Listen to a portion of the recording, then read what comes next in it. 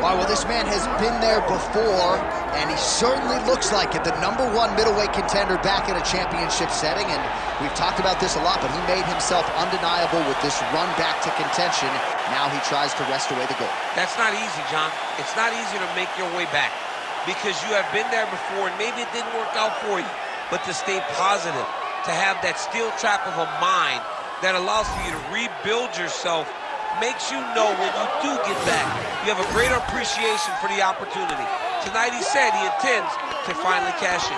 There are a lot of high-level guys at 185 pounds, a lot of contenders waiting in the wings. This challenger knows he has to maximize this opportunity in front of him tonight.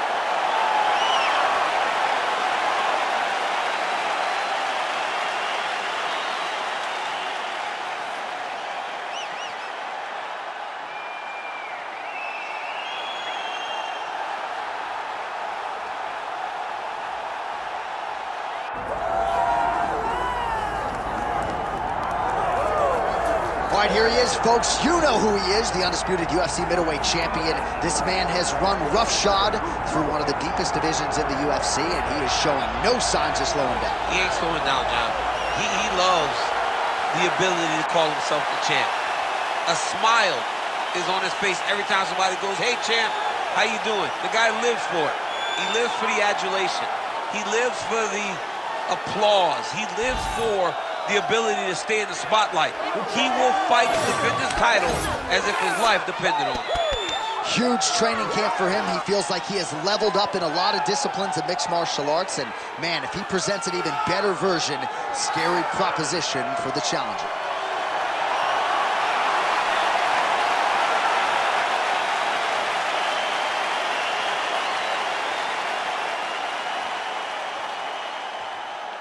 All right, now our tale of the tape for this middleweight championship fight. Now for the introductions, here's Bruce Buffer. Ladies and gentlemen, this is the main event of the evening.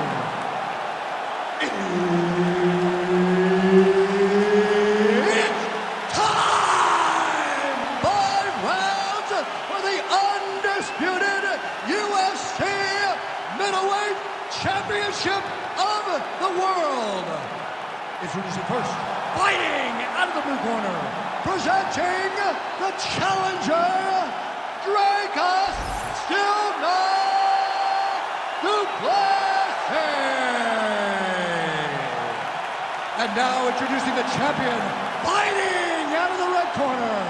Ladies and gentlemen, the reigning, defending UFC middleweight champion, Strickland.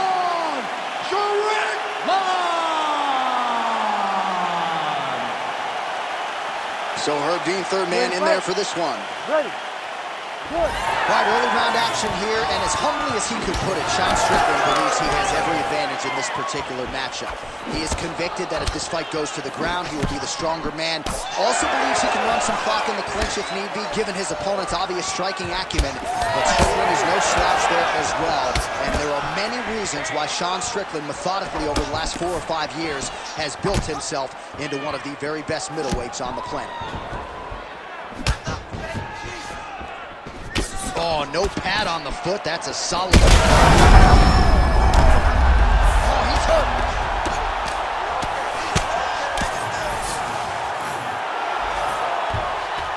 Oh, staying busy, fighting off of his back, and he lands. He passes the half. Strickland getting absolutely worked from the top here on the wrong end of nearly all of these ground and pound strikes. Again, half guard. Pretty good work with the ground and pound here by Du Plessis.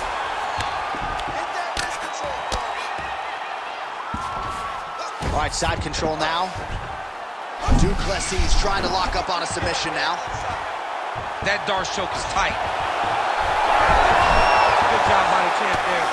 Sliding back up. Lands a strike now from the bottom. Nice work there by Du Plessis. Well, he grounded him, and now he's trying to pound him out. Great ground strikes here.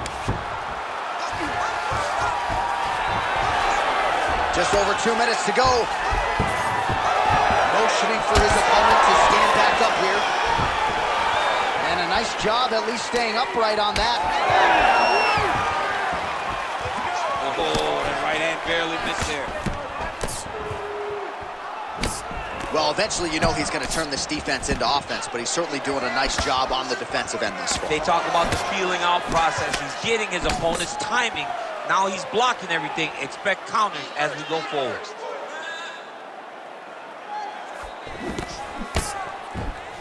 Nice shot there by the champ.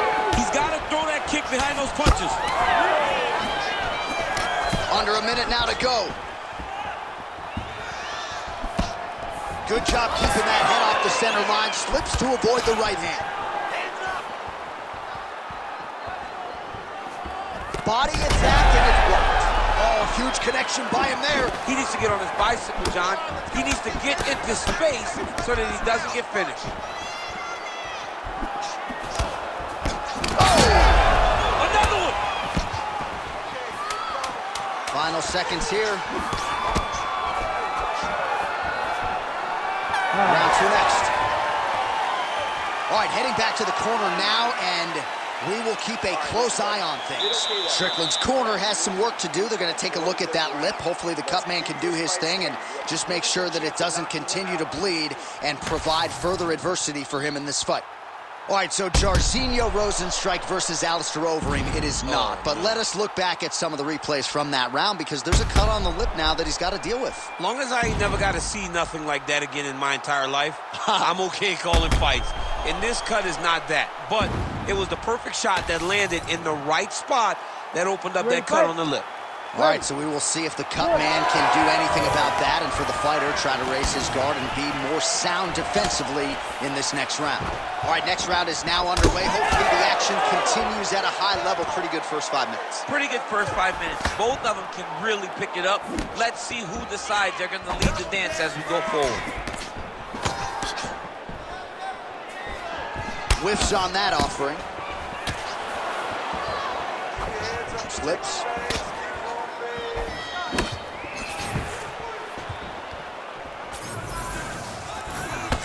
Right hook to the head, blocked.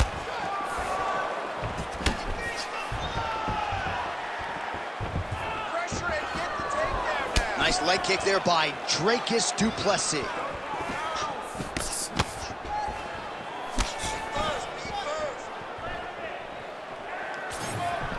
When both are prepared, these are the types of fights that we expect. Takedown defense holds up. Just over 3 minutes now to go. Oh, he's got the hands going. He gets to the single collar tie. Look for him to keep that elbow tight and throw punches with his free hand. Well, champ, I don't see that well, but it's hard to miss the redness underneath that elbow. A lot of bodily investment from his opponent tonight. Yeah, it's an investment, John. It may not pay dividends right now, but the more you go there, the more damage you do. Huge strike lands there, DC. He landed that massive shot. Now he needs to try to find the next shot, the follow-up shot that will finish the fight.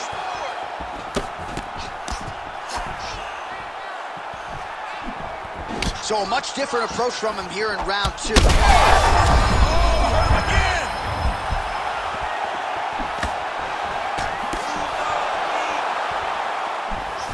All right, well, he rocked him pretty good, but didn't sort of smell blood in the water, and now his opponent's back in the fight. I mean, blood's in the water. You gotta go and finish. You gotta go find the finish. You cannot let him off the hook like that because now he will be motivated to try to go and hurt you as you hurt him. He's got that single collar tie locked in. Beautiful combination of punches to the head. He gets tagged again. Under a minute now to go in this one. Du Plessis' cheek looks like it's cut. Yes, it is. Starting to bleed a little bit now. All right, so a nice job there defensively to raise the guard and prevent any damage. Those hands never leave where they're supposed to be. And if you do that, most times you will block the shot that's incoming. Straight right is there. Strickland's nose is bleeding now, so we'll see how he handles that adversity, but nothing ideal about it here in the middle of this fight. All right, so the is over, and you see some obvious bleeding now. Looks like the cut is on the nose. Yes, it is. Cutman will try to get in there and shut it, but of course, as soon as he absorbs a strike this next round, that thing could reopen. Certainly bears watching here moving forward. Well, he had a lot more than a puncher's chance coming in. Big knockdown for him in the previous round. DC, talk us through the highlight. He got in his opponent's face, landed that big punch that put his opponent flat on his back. He couldn't get the finish, but if he lands one more time just like that, he will get the victory.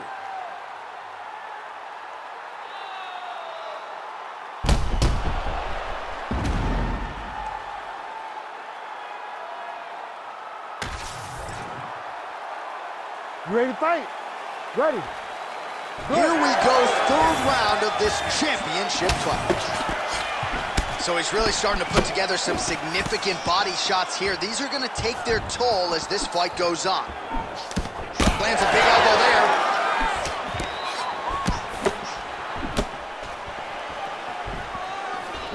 And both fighters exchange in the pocket.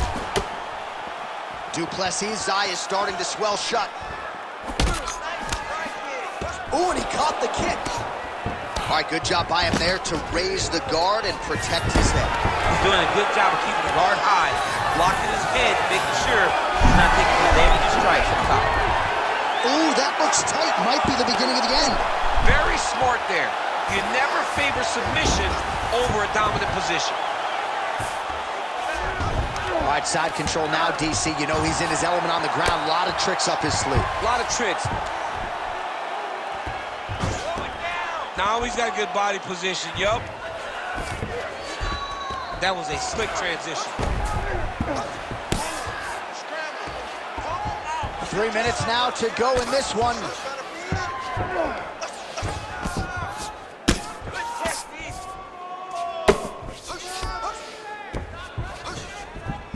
Du Plessis is able to make a nice transition there back into side control. Great job landing from the top position.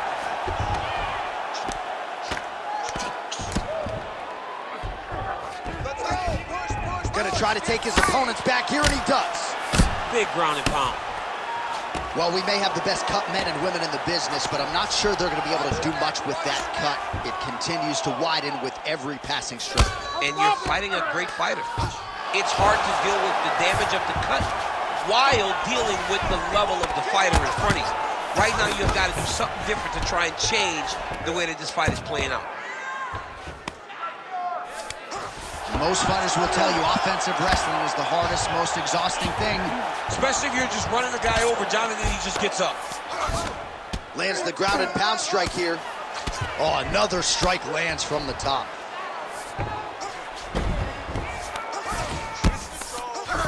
Continuing to work out of the half guard. All right, inside his opponent's guard here, DC. You don't want to play around here too long. No, you got to either have 2 hands in or 2 hands out, or guys start to attack triangles. Du Plessis back in half guard. Oh, good ground and pound here. Strickland's back into full guard. Well, perhaps it's a high fight IQ, perhaps it's obvious, but he is attacking that cut that is getting deeper by the minute. And it seems like the right decision, because you can see his opponent starting to paw at it. You can see it starting to take an effect. It's messing with him mentally. For him, he's got to continue to attack that area and hope that it just keeps getting worse and worse. All right, nice work. Take a deep breath and relax. Excellent pace last round. He doesn't know you have a whole nother view.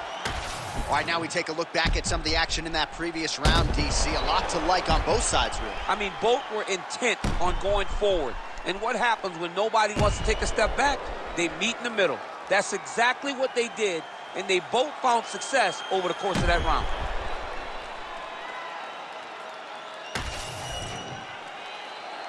Ready to fight? Ready. Fourth round, fight scheduled for 5 5-minute rounds. All right, so here we go. You can feel the tension. Fourth round is underway. We'll see who has the upper hand here. You feel it inside of the arena. The fighters feel it inside of the octagon. It's palpable. The energy is crazy because you understand that in the next 10 minutes, someone's going to get a belt strapped around their waist. It's amazing. Well, he continues to do a nice job here defensively protecting. Huge strike lands there, and somehow his opponent's chin held up. His opponent's chin held up, but you do not want to be on the receiving end of those types of strikes. He's got to start throwing down.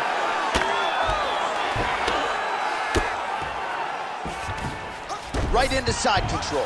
He does a great job of getting to his position, landing effective strikes, and now his opponent's starting to swell. Darce, yep, he's trying to hit a Darce here.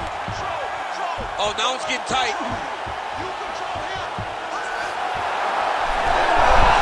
Good job by the champ there. Sliding back out.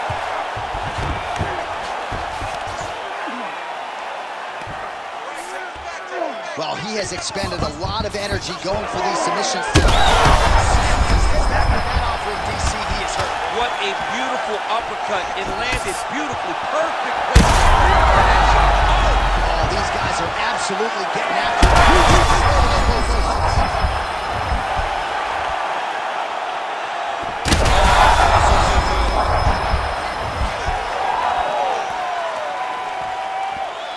Well, he is really starting to apply a lot of pressure here down the stretch. Not as much offense earlier in the fight. He is making up for lost time. That'll do it! Oh, my goodness! Yeah, man, crowd loving it. Just a gorgeous shot there to end the fight. Really just the way he drew it up. He found the opening and capitalized on it to the utmost extent. Nicely done to finish the fight.